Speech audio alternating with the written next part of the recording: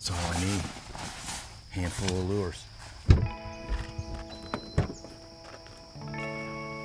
All right, now let's see if we could jump a deer out of here and get the daylight scared out of me, as usual. We'll do a tick check later. This is one of my all-time favorite crankbaits that I think Bomber ever made. It's the Square A. This is a shallow running crankbait. It's just so edible.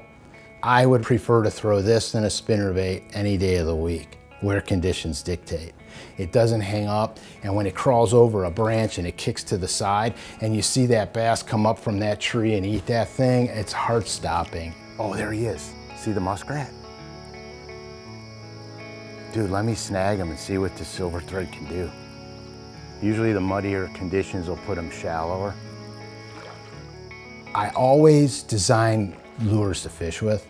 The first time I ever fly fished in the ocean, this school of bait fish swam by me, and I stared at them, and I looked at the colors they had, and I looked at how they looked in the water.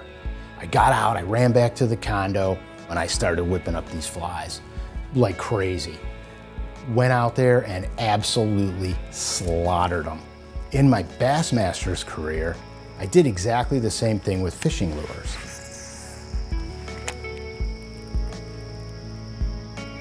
There he is.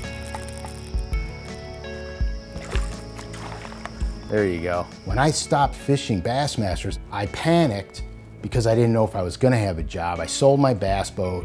Everything that I ever wanted in the world was slowly but surely being taken from me.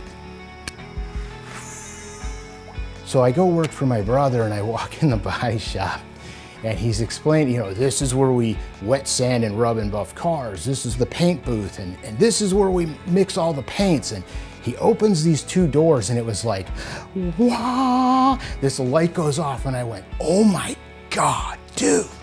Stay on, little girl. All right. I had been fishing this river since I was a boy, and now my sons are doing the same thing. It's kind of cool, really. That's called a tail out. They'll sit, the steelhead will sit up in those tail outs because there's a rise in the bottom elevation. You'll look in the water for boulders and little pockets, and if you're lucky enough, you can see the steelhead sitting behind them. And all you're gonna do is cast upstream and just let the current make the bait wobble.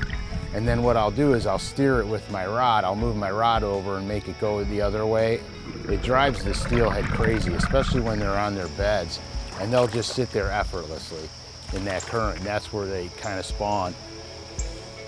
Everything that I do is about color, because you're gonna have light refracting, you know, from the sun.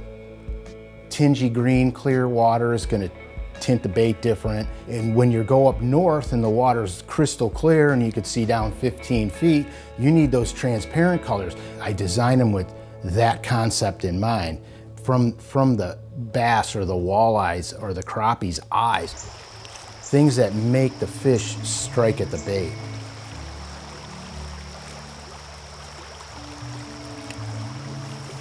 Some of the strikes, dude, they're ferocious. And when people tell me color doesn't matter, I want to pull my eyes out, because the reality of it is, if color didn't matter, then just make everything black. This is so awesome. No expensive bass boat, just a pocket full of lures. One fishing rod. This is the deal. There he is. That's a good one. Come here, little girl. Don't hook me. Everything I did in my life was tailor-made for this. If you stay focused on what you really love to do in life, everything just seems to, you know, go like that. It's like to create a color that works in Ohio, that'll work in New York, that'll work in Florida. These smallmouth are crazy. They're hitting right at my feet. People are catching fish that I want to catch someday, and they're catching them on colors that some dude in Cleveland, Ohio created in his basement. You know what I'm saying? It's unbelievable. That is awesome. I can't even believe it.